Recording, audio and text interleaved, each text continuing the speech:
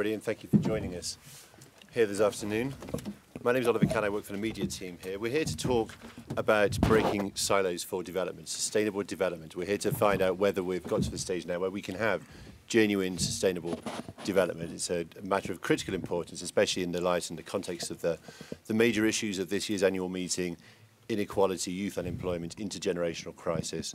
What role does development and sustainable development have to play in this process of addressing those deep and profound challenges? I'm not going to spend any more time talking. I'm going to hand it over to my esteemed colleagues on the panel. I will first just introduce them.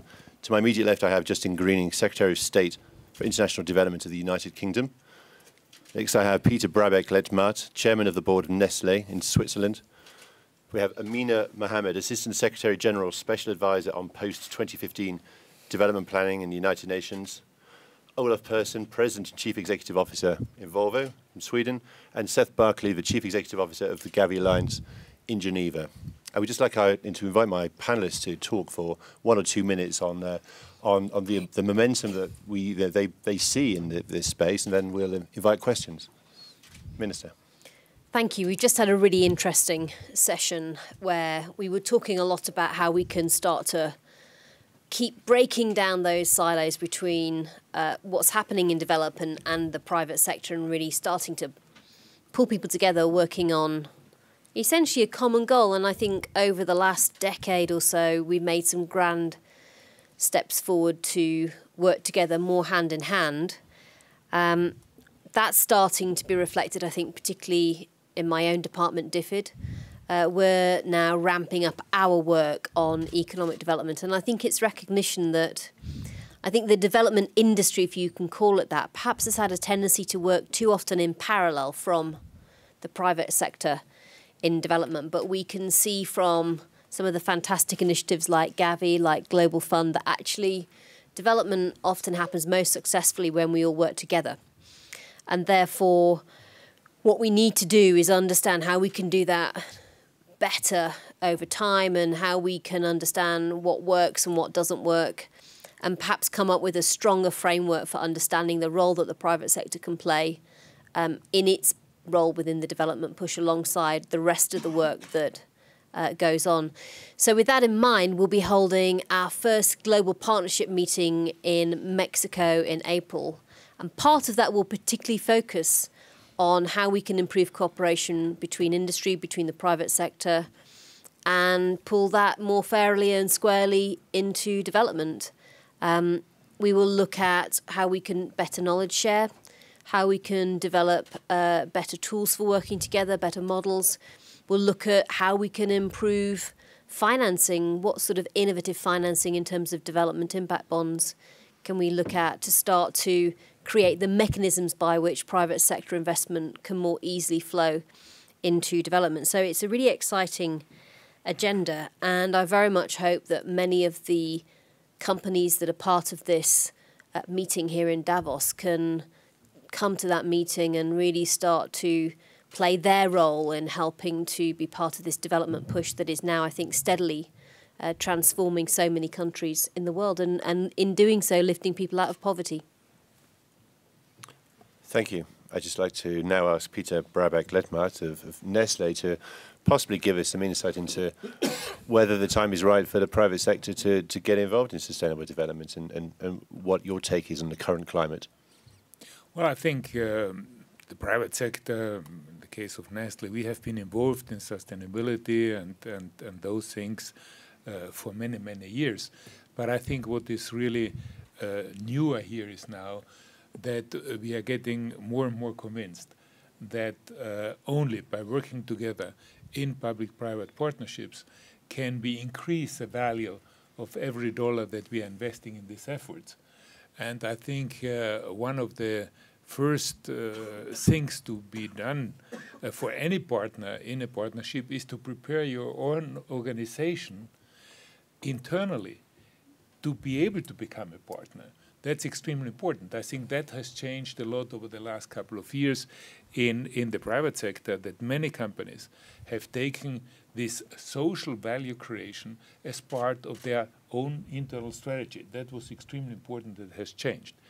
I think in our meeting today we have clearly pointed out the importance of goals. And in this respect, I think the development goals are extremely important, because just to set up private-public partnerships just in order to have one is certainly not the best thing. You have to have a goal first, and then afterwards to see how you are looking for partners, which set of skills are these partners bringing in order to be the most efficient partnership for a certain goal. So for us, the development goals that the UN is now working out are extremely important. And finally, we also felt that whatever this partnership is doing, it has to be inclusive. And that means that when you come to the execution level, this has to be on the local level and has to be inclusive all interested partners.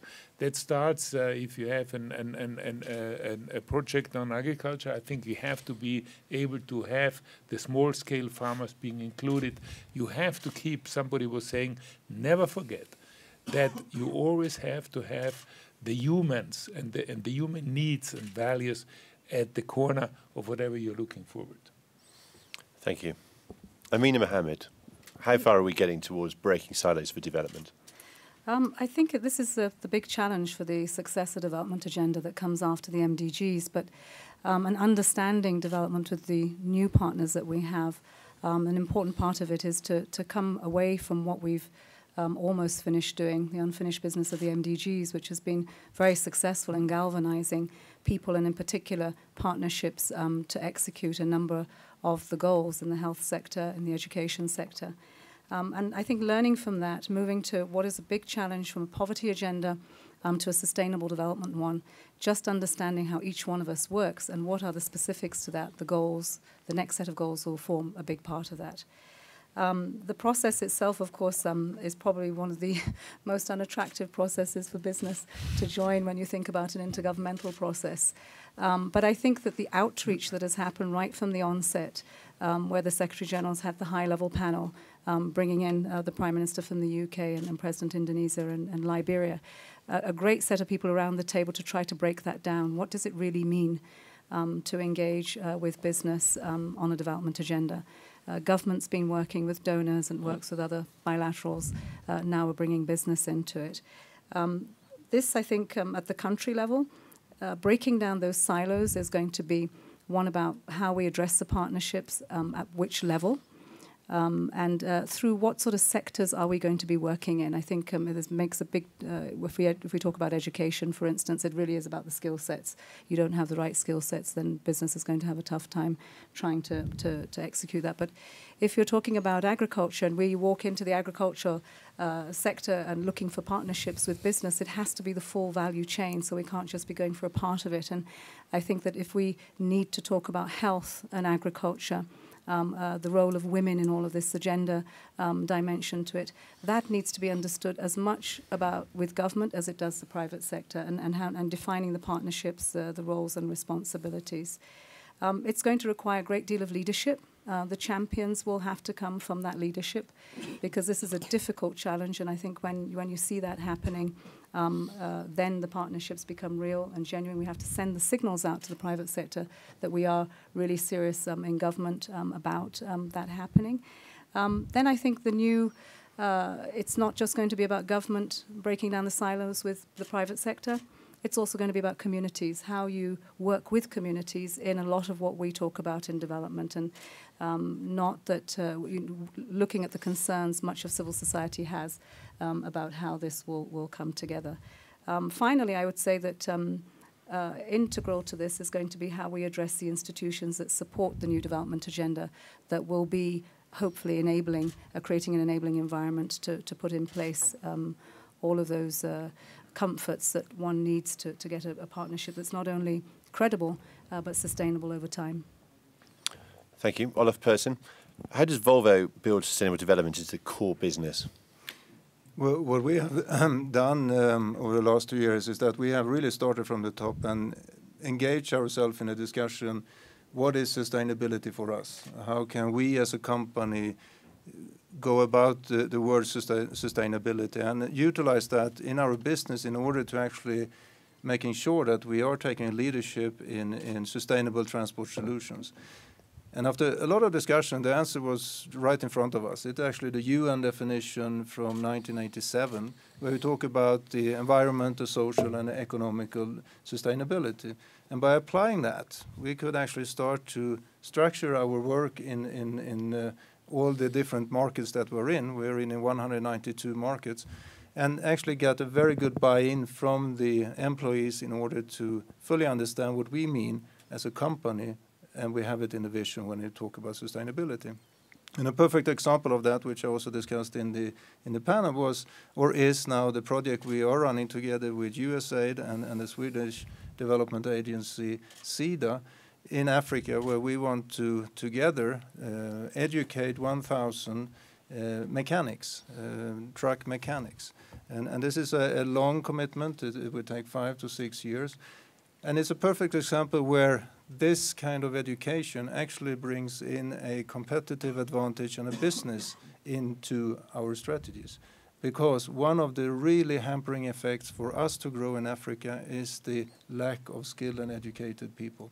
And by doing this together, we break down the silos, we create something that fits with our strategy, which is sustainability, and it also gives us a position to grow in markets we believe will grow very much and definitely need transport solutions. Thank you. Seth Barclay, last but not at all least, you work in a very important space, vaccines and immunizations. Do you see silos in your practice? Are you trying to break them down? Well, let me start and go back, because Gavi was actually born here at the World Economic Forum in 2000, and I must say the level of trust and engagement at that time between these different sectors was very different than it is today.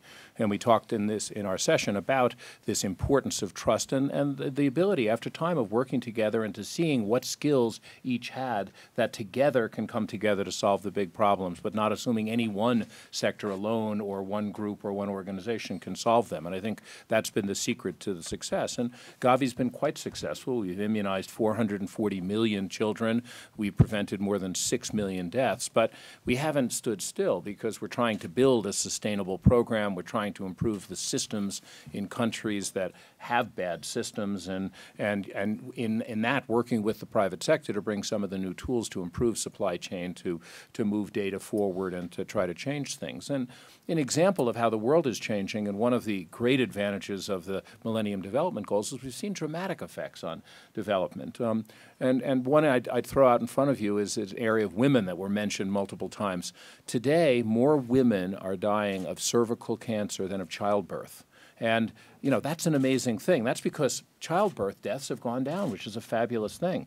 But cervical cancer deaths have gone up. We have a vaccine against cervical cancer, and the challenge is, how do we get it out there, and how do we work in communities that haven't reached adolescent girls before? So this is a priority. And so we're constantly changing, trying to work with countries, with the private sector, with NGOs to solve some of these health problems. Thank you. We all have very tight schedules here, but we will take questions if there are any. Lady at the front. Can you just, the microphone's coming, but maybe you could just give us your name. I think we'll hear you. My name is Karin Svensson, and I come from Sweden's Business Daily. That's Dagens Industri. And I have a question for Nestlé and Volvo, and I wanted to ask you, what's in it for you working together with the development goals and together with the development agencies? And how are you going to measure the development effects that you have on society? Motivation and measurement. Yeah. I think definitely, as I said, the big benefit for us is that this is an activity that is integrated into our vision and into our business plan and what we would like to achieve in the Africa market, for instance. So that's really a convergence between the targets from the aid agencies and our business target. And that's what I mean by sort of tearing down one of the silos. When it comes to measurement, there will be a very direct measurement in our case in this project. And that is, of course, that we achieve the 1,000 trained and certified mechanics. And then the impact of that, we know from other places in the world that once we have a skilled and certified mechanics and a business that grows with it, you have a multiplier effect around that business in terms of families and services around that as well. So for us, in this particular project, I think that measurement is what we're going to focus on. Mr. Brabeck-Letmathe. Well, in our case, we have developed, together with Michael Port, a concept which is called creating shared value, which is based upon our strong belief that you can only create shareholder value if at the same time you're creating value for the society, which allows you to exercise your activity. That's a definition of creating shared value. So those goals, societal goals, form part of our overall strategy. They are embedded into the overall strategy. In our case, we have identified 3 areas where we put our emphasis in it. It is nutrition, not surprising for the world leader in nutrition, health and wellness. It is water, because it is the most important raw material that we have, and rural development, because as we are working together with more than 650,000 small-scale farmers all over the world, that's an area where we felt that we can really have a major impact. Measurements, we are publishing every single year our Creating Shared Value report, where you can see the results year after year in all those 3 areas, whether it is, for example, in the efficiency of the water use. I give you just an idea. When we started, we needed 4.5 liters of water to produce $1 of turnover. We have brought this down to 1.5 liters of water, so an incredible efficiency improvement.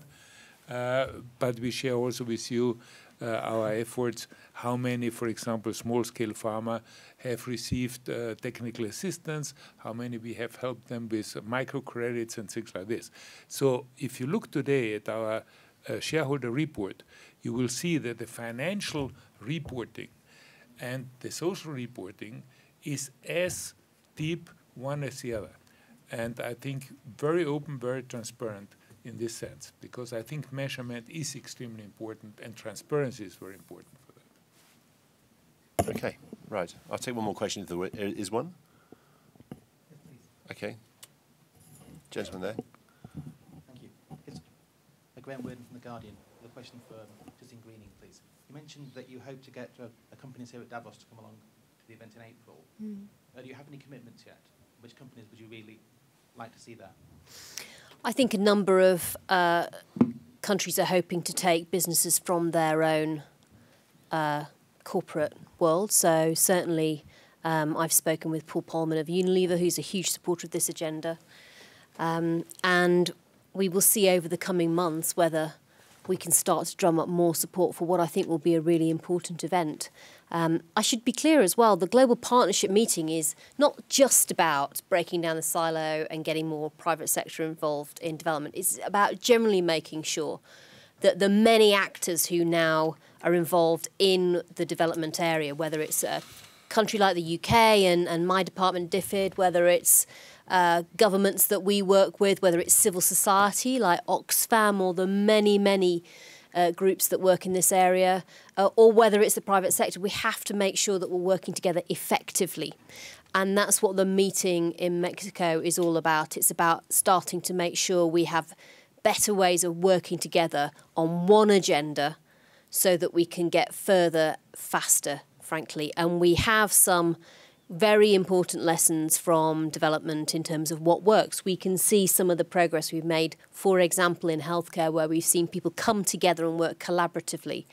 And actually, we've made amazing progress. And if you look, for example, at Global Fund, where you've seen the private sector, pharmaceutical companies, donors like the UK investing, country-owned plans tackling, for example, malaria, and then working together to drive down procurement costs so that investments in some projects become worth doing that otherwise wouldn't have been because they would have been too expensive. And you really create a virtuous circle, but you need everybody inside that to be able to make it work.